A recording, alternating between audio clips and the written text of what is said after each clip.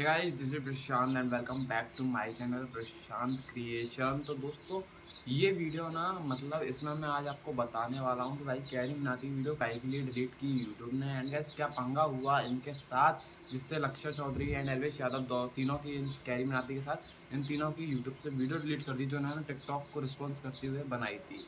यार कल आप लोगों ने देखा आमिर सिद्दीकी ने अपने टीम नवाब चैनल पर एक वीडियो अपलोड की थी और उन्होंने इसमें एक हैशटैग दिया था।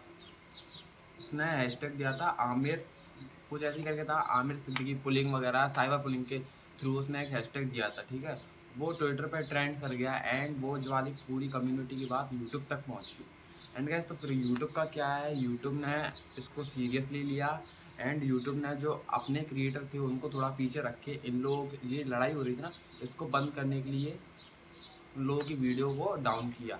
ये मैटर हुआ पूरा, इसलिए कैरीमिनाटी की वीडियो वगैरह इन्होंने डाउन कर दी यूट्यूब ने। तो गाइस अब वो वीडियो वापस आने के चांस वैसे तो मुश्किल हैं, बट गाइस अगर ज़्यादा कोई क्रिएट, क्योंकि वो सपोर्ट बहुत ज़्यादा है कैरीमिनाटी के ऊपर, खुद का ही है उन पर तो।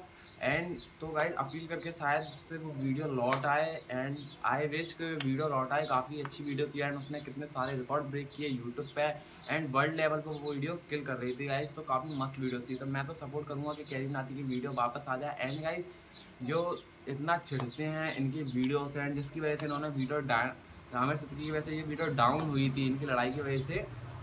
तो गाइस अगर ये इतने सच्चे हैं तो ये अपने इंस्टाग्राम पे कमेंट बॉक्स ओपन तो कर दें। इनने अपनी जितनी पोस्ट है सबके कमेंट बॉक्स ही ऑफ कर रखी हैं, जिससे इनके फॉलोअर्स वहाँ को इनको कुछ सजेशन नहीं दे पा रहे हैं। तो उस सजेशन के लिए इनको कमेंट बॉक्स ओपन करना चाहिए अपना, एंड फिर पता पड़ेगा कि कौन क्या है एंड किसकी वजह से वीडियो डाउन हुई थी, कैसा क्या माहौल है पूरा उनके कमेंट बॉक्स में आप लोगों को जानने मिलेगा। इनने कमेंट बॉक्स बंद कर रखा है अपना, जब ये कमेंट बॉक्स ओपन होगा ना तब इनको पता पड़ेगा कि ये वीडियो डाउन तो हुई लेकिन तुमने अपना करियर ख़त्म कर लिया।